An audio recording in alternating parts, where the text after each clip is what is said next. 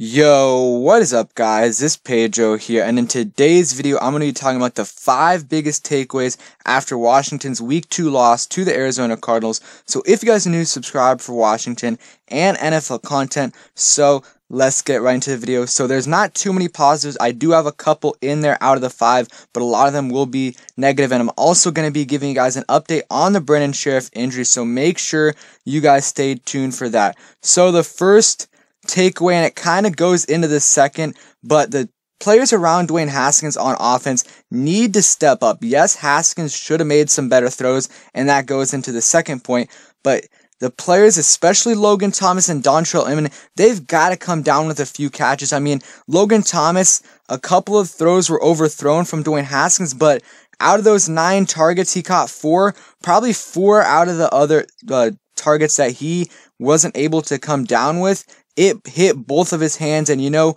at the end of the day, you're an NFL tight end. You have to be able to make some catches, or some tough catches, and he just wasn't able to do that.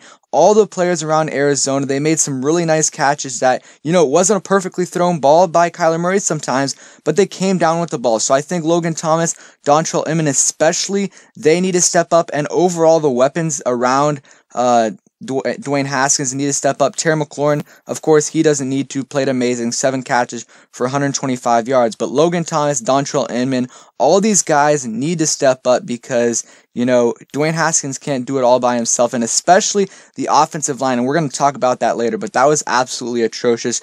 And the next point is, you know, Dwayne Haskins has to be a little bit more accurate. And I'm still positive about Dwayne Haskins. I still think he can be a good NFL quarterback, but some of those throws, when there's wide open receivers, you have to make that throw.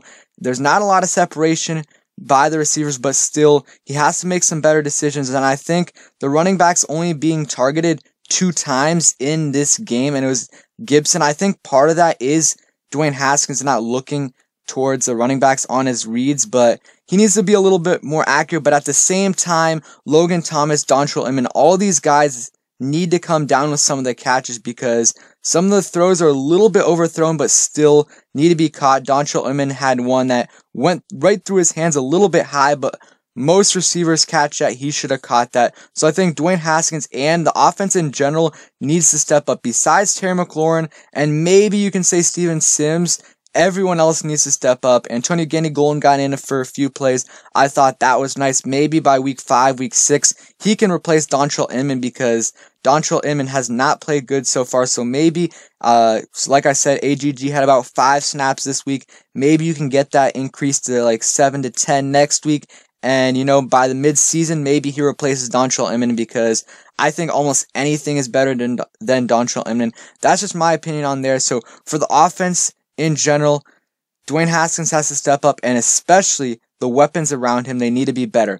The next, and this is just a nice graphic right here, or not graphic, but tweet. If you're going to compare Dwayne to Herbert, can we also include that Herbert has Keenan Allen, Mike Williams, Austin Eckler, Hunter Henry, and a defense that held Kansas City to 9 points? So he's pretty much saying, like, you can't just completely trash Dwayne Haskins when he doesn't have the weapons around him, and a lot of these younger quarterbacks do. Joe Burrow, all these guys. So I think we got to be patient. Dwayne Haskins, he is a work in progress. He has a track record of getting better over time. In college, he showed that. In the preseason last year, he showed that, and in the regular season, he showed that last year. So I think the Dwayne Haskins we are seeing now is not going to be the Dwayne Haskins we see in week 17. So now onto a bright spot. I think Gibson looked really good, and he showed the potential of being a star running back, potential Pro Bowl running back year 2 or year 3. I think he played really well. He led the running backs with 43 offensive snaps, 65%, while McKissick got 29 snaps for 44%. Peyton Barber only got 1 snap. Gibson and McKissick combined for 21 carries, 108 yards, and a touchdown. I thought they played pretty well. Gibson had a touchdown, averaged 4.2 yards per carry, behind a not-so-great offensive line, so I thought that was pretty good, and J.D. McKissick was looking pretty explosive, 8 carries for 53 yards, so I think that is positive. They both looked pretty good in their when they played, I thought Gibson, he broke so many tackles. There was a lot of times where he probably should have been stuffed at the line of scrimmage, but he ended up getting a few extra yards. So I like that. I think our running back core is going to look better over time, especially Gibson. McKissick's looking okay, looked pretty good yesterday, and that's probably what you're going to see for most of the season. He's not going to get too much better. He might get a little bit better.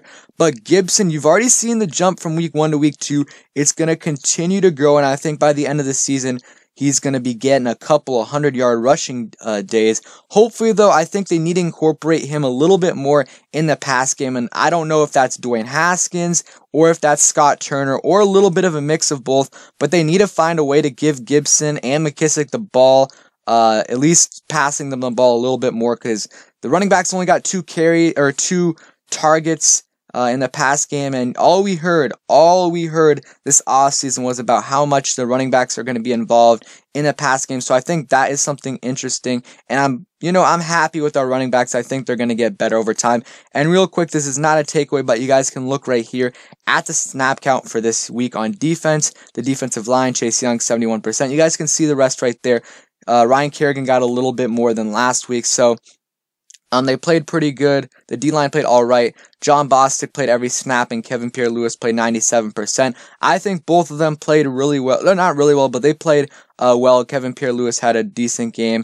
And then Terry McLaurin, Steven Sims, and Logan Thomas all received at least 91% of the offensive snaps. Dontrell Inman played 68% of the snaps.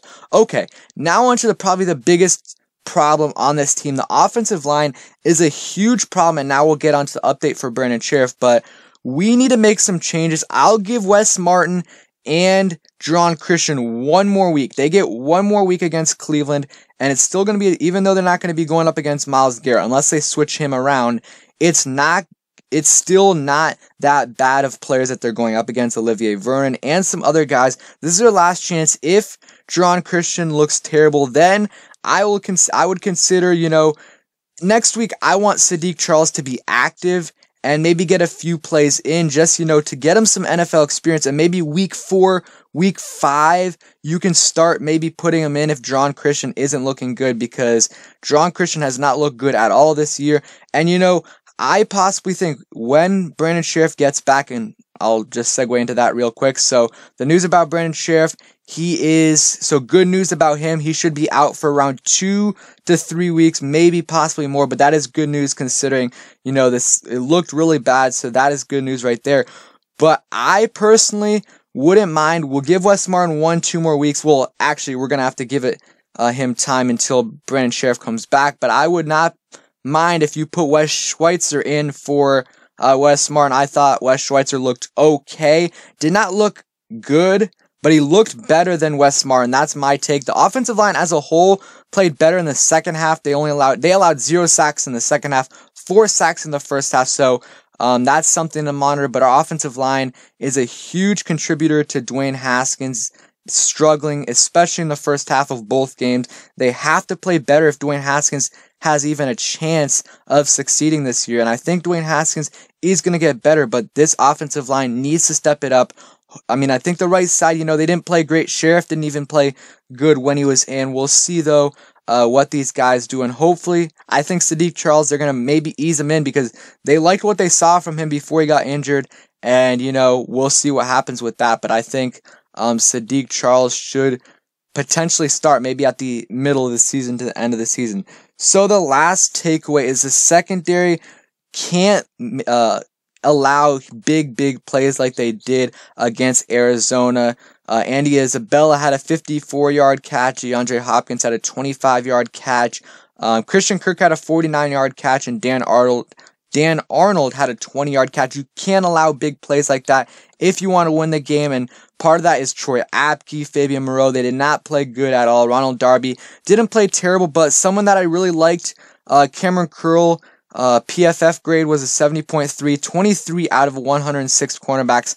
So I thought he played pretty well, and I would not be mad if you put him ahead of Troy Apke, or at least get some more snaps for Cameron Curl in week 3, and then potentially, if he's playing well and Troy Apke is continuing to struggle, then I wouldn't mind if you put him as a starting free safety in week 4, maybe even week 3. I think he's looked good. He's a very, very good tackler, and he has not been that bad in coverage, so I would think about that. Jimmy Moreland did okay against DeAndre Hopkins. Ronald Darby didn't look that bad. I did not like what I saw from Fabian Moreau. Hopefully we can get Kendall Fuller back next week, because I think that would be a huge boost, especially against Odell and Jarvis Landry. So we'll see about that. Hope you guys enjoyed the video.